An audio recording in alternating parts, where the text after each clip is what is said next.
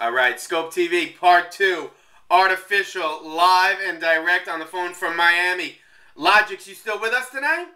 I'm still here, man. All right, man, we appreciate that.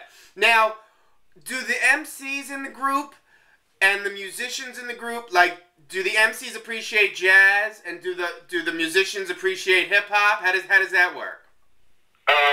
Yeah, but I can say, like, we can never appreciate jazz to the extent that they do, because they're approaching it from almost like an insider's perspective, and I think it's the same way the other way around. I know they like some hip hop, but we grew up on that stuff, and it's that stuff is something that's part of our lives. So I know there's appreciation for both musics, but I think we as MCs appreciate hip hop more, and it's something that we listen to on a daily basis.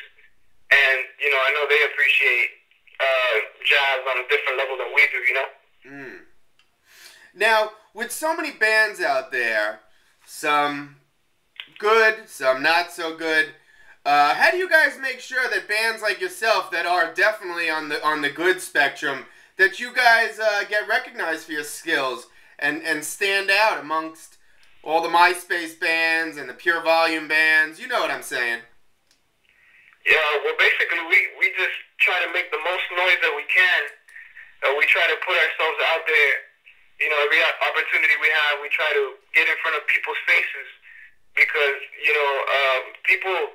lots of people tend to appreciate new things, things that sound good to them, especially today where everything's very monotone. A lot of music sounds the same.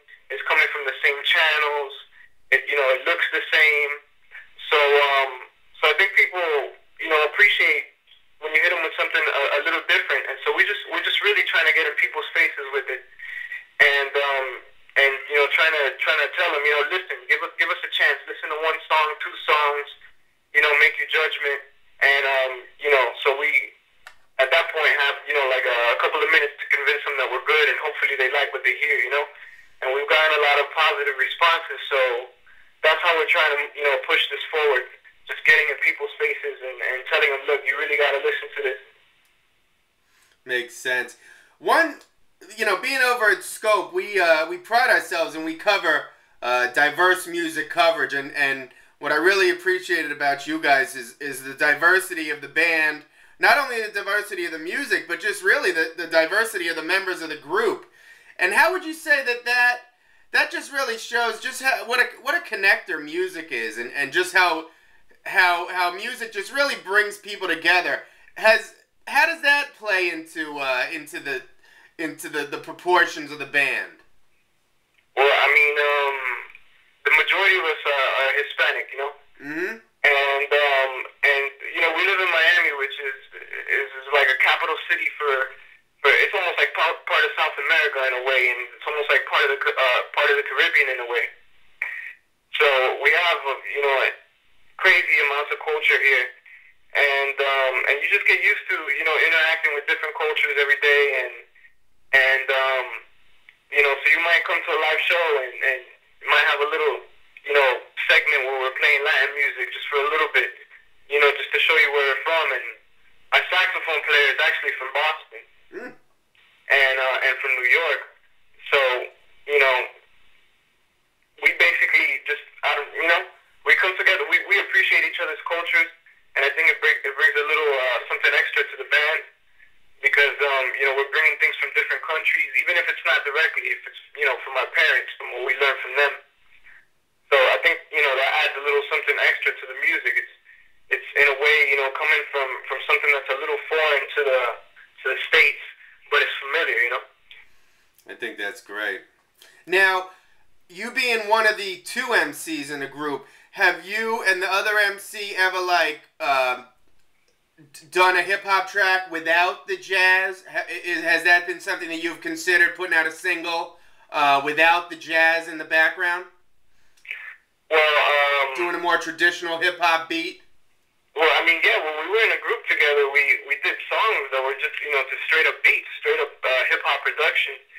And, we are considering, we're releasing an album soon. It'll probably be out in the summer.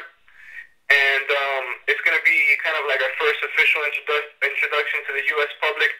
We did release an album in Japan last year, but it was exclusive to them. So some of the tracks have leaked on the internet, and people have become familiar with them.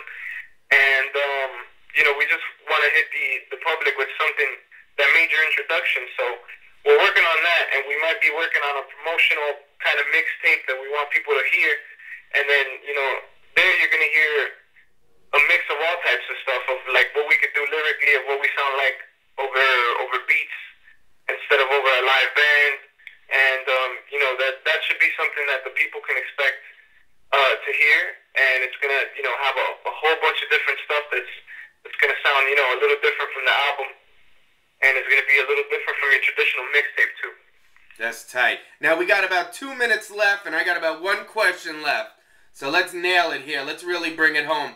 Where can the people out there get more from Artofficial? And I just want to specify the spelling. It's art and official. All one word. I just want everybody at home to be clear on that. What's coming up for 2009? Where can we find you? MySpace, Sonic Bids? Where are you going to be playing live? What's really happening with Artofficial? What's going down?